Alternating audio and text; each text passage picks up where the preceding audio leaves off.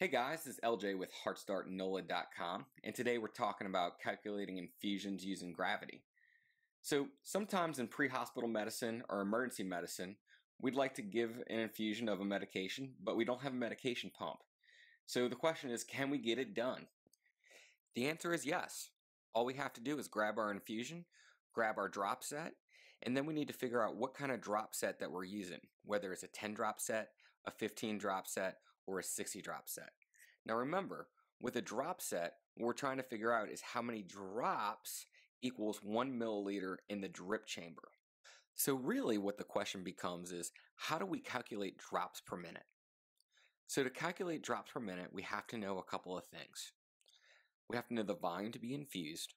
We have to know what the drip factor is, and that's just the drop set that we'll be using. So whether it's a 10 drop set, a 15 drop set, or a 60 drop set. And then finally, we need to know our total time in minutes for our desired infusion.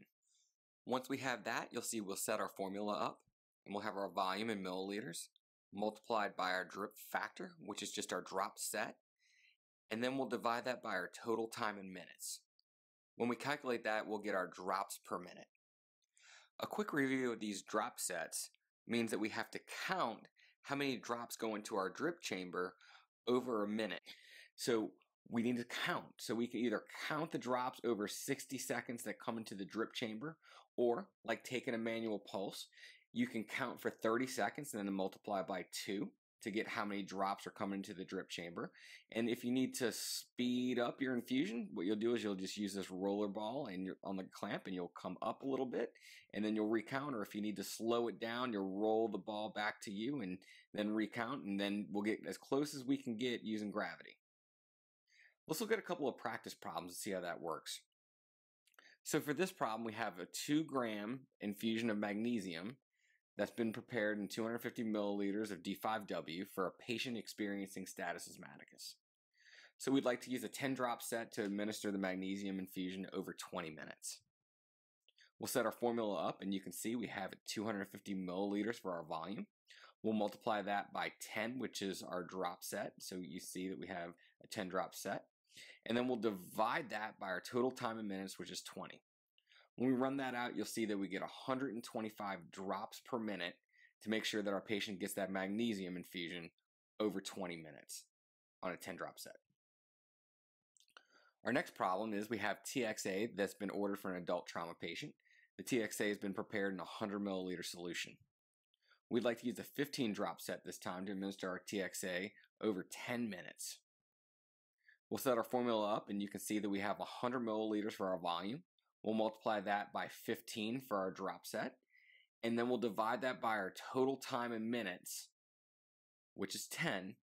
And when we run that out, you'll see that we need to get 150 drops per minute using a 15 drop set to make sure our patient gets that TXA over 10 minutes. Let's look at one more. We have an amiodarone infusion that's indicated for a pediatric patient in stable ventricular tachycardia. The amiodarone has been prepared in 100 milliliters of normal saline. We'd like to use a 60 drop set this time to administer the amiodarone infusion over 30 minutes.